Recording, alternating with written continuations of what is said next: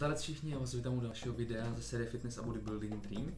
A přátelé, už to bylo pomaličku 4 měsíce, co jsem vlastně začal s tím hubnutím a s tím tou cestou za vypracovanou postavou.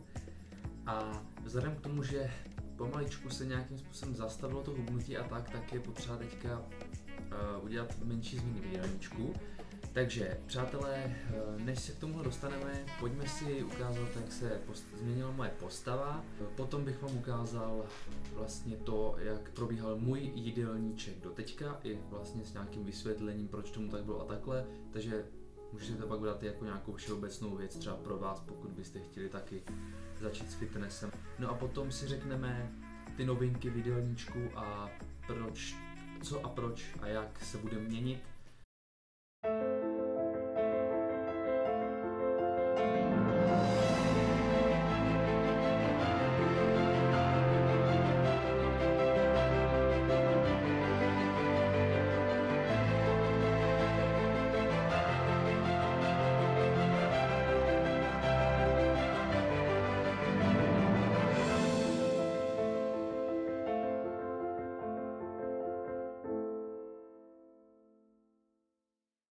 Tak tady už se můžeme, přátelé, podívat, jak se to vlastně změnila. Je to teda změna, jak se moje postava změnila, je to změna po 4 měsících. Tady na těch zádech to jde vidět docela dost, si myslím, že jsem zhubl a i ty svaly, teďka jsem tam zatl svaly na lopatkách, tak trošku jo. Na tom boku celkem taky, ale ten si myslím, že se moc nezměnil od předchozího měsíce. A tady na tom předku to jde vidět asi nejvíc, i když to břicho tam pořád je, ale teďka, když se vracím vlastně vypnu na tu kameru, tak já to tady zastavím. Tak tady si myslím, že ty změny jdou vidět už nejvíc. Ten vršek prsou se tam začíná trošku rýsovat, břicho taky trošku jde vidět. Práci, ty vole, s kamerou. Říky, ty vole.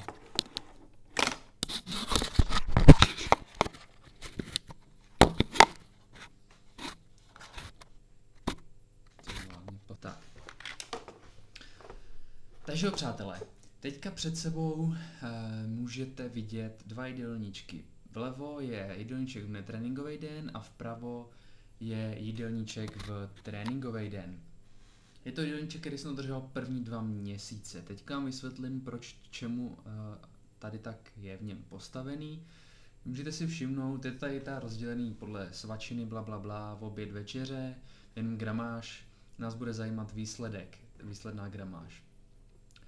Ty bílkoviny, ty jsou jasný, ty neměním v podstatě vůbec od začátku až do dneška. V celku v netréninkových denních jsem měl 155 za vlastně příjem bílkovin denně z jednotlivých jídel, což znamenalo na začátku 155 děleno moje váha, která byla 105 kg, to znamená, že jsem měl 1,5 g bílkoviny na kilogram své váhy. Dneska je to v podstatě stejný, ale díky tomu, že jsem zhubl, tak se ten index zvedl o něco. Každopádně ty bílkoviny jsou jasný. Ty jsou furt stejný, ty mám furt stejný. V netréninkový den. V tréninkový je mám zvedlý o protein, který jsem si dával ty první 2 měsíce po tréninku. Takže tam se to zvedlo na vlastně 180 bílkovin za den, takže prostě když jsem trénoval, tak jsem si ještě trošku zvedl ty bílkoviny za ten den. Tak, tuky, ty jsou furt stejný, 70 až 90, tam se taky nic nemění. K čemu teda jsou? Na energii a na spalování tuků, co máte v těle, bílkoviny jsou jasné, ty jsou na svaly a teď sacharidy. Netréninkový den, to znamená na levé straně, si můžete všimnout, že mám nulu. Ano, jsem měl takzvanou v podstatě sacharidovou dietu, když to tak řeknu. A proč? Měl jsem to protože jsem potřeboval zhubnout. Potřeboval jsem zhubnout nejdřív nadváhu, kterou jsem měl, a čím víc sacharidů jíte, tím hůř se hubne. Protože sacharidy vám taky jednak drží vodu v těle a čím víc jich máte, tím hůř se hubne, a když jich máte moc, tak zase přibíráte. A já jsem jich měl 0 v netréninkový den. A bylo to z toho důvodu, že jsem rychle potřeboval zhubnout, což se povedlo, protože jsem během těch 2 měsíců zhubl 15 kg. během prvních 14 dní to bylo 5 kg, další 2 až 3 týdny dalších 5 kg, co jsme na 10 za zhruba měsíc a týden, pardon, a dalších vlastně 3-4 kg během dalších těch 3 týdnů, prostě první 2 měsíce 15 kg dole. Měl jsem sacharidy pouze po tréninku, a to z toho důvodu, aby ty svaly alespoň trošičku rostly, a nebo jsem aspoň je nestratil společně s těma tukama. Takže po tréninku jsem si vždycky dal sacharidy s tím, že jsem měl je v jídle po tréninkovém, třeba v rýži nebo takhle, a pak ještě těsně po tréninku tak třeba banán nebo jabko, takže jsem měl 100 sacharidů denně v tréninkový den, 0 v netréninkový. To bylo první 2 měsíce. Potom 3. měsíc se mi zastavila váha na 92 kg, nebo respektive zastavila se až tak v průběhu toho 3. měsíce, ale na začátku toho 3. měsíce jsme to trošku s Radkem upravili, takže jsme zvedli ty sacharidy. Takže teďka můžete vidět, jak byl ten jídelníček sestavený během 3. měsíce. To znamená, že my jsme zvedli sacharidy v netréninkový den a tam jsem si dal před spaním třeba ovesné vločky nebo ovoce, třeba s tvarohem nebo s jogurtem, takže se to zvedlo na 20 sacharidů v netréninkový den večer. V tréninkový den jsem přidal na rýži, nebo vlastně trošku jsem přidal na rýži, nebo respektive na těch sacharidech po jídle, nejenom na rýži, a dal jsem si 2 jabka místo jednoho, takže jsem zvedl ze 100 sacharidů na 115 v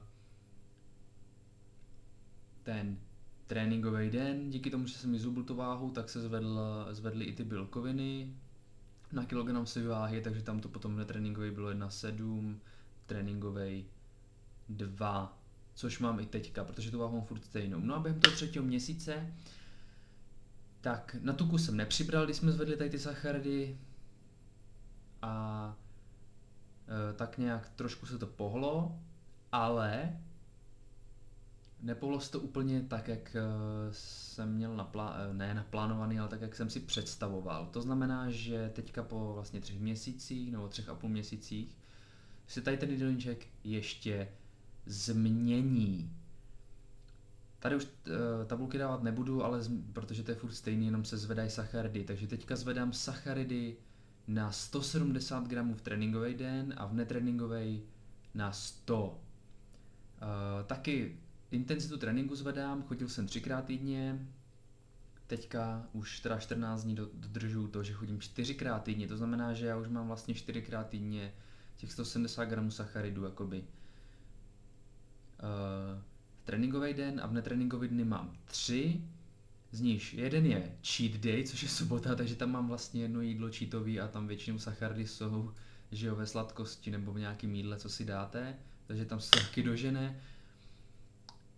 Jeden den z těch 3 je opravdu ten, kdy mám sacharidy pouze večer, to znamená 30 gramů sacharidů večer. To je jediný den v týdnu, kdy už mám takhle málo jako jich. A další den je takzvaný refeed day. A refeed day, přátelé, je den, kdy vy snížíte tuky na minimum a sacharidy zvednete na, řeknu, 350-400 gramů. Proč se to tak dělá? Refeed day slouží od toho, že když hubnete a zastaví se vám ten proces, už se vám zpomalí metabolismus, zpomalí se vám hubnutí a už to nejde tak, jak vlastně byste si představovali, tak nasadíte refeed day. Jednou týdně nasadíte refeed day a znamená to, že vy zvednete ty sacharidy na 400 gramů. Co to s tělem udělá? Je to pro něj šok. Sacharidový šok, protože celý týden ty sacharidy nemá v tom množství větším, máte je v menším množství, vždycky po tréninku, večer a tak. Takže jakoby nechci říct, že strádá, ale nemáte tolik těch sacharidů. A vy v tom refeed day to doženete, dáte tělu šok sacharidový, díky čemuž to nastartuje metabolismus na 3-4 dny dopředu, díky čemuž vám pak funguje metabolismus, začne vám zase mnohem líp fungovat spalování a kromě toho samozřejmě ty první 2 dny máte i z těch sacharidů energii, takže když máte v refeed day třeba v neděli, jak to mám já, tak v pondělí se tam můžete rozbít v ty posilovně, protože máte sílu. Funguje to, mám to fakt ověřený. Když jsem si dal poprvé refeed day před 3 týdnama, tak jednak jsem ani nemohl ten den to jídlo prostě do sebe nacpat, protože to bylo strašně moc. Jo, to máte půl kilo brambor a máte z toho 100 gramů sacharidů, pak si dáte 130 gramů rejže, ale prostě se to nedá, doháněl jsem to na ovoc. Každopádně druhý den jsem byl naspidovaný jak svině, takže jsem se hezky rozbil v ty posilovně a fakt to funguje. A mám zase dole další 1,5 kg.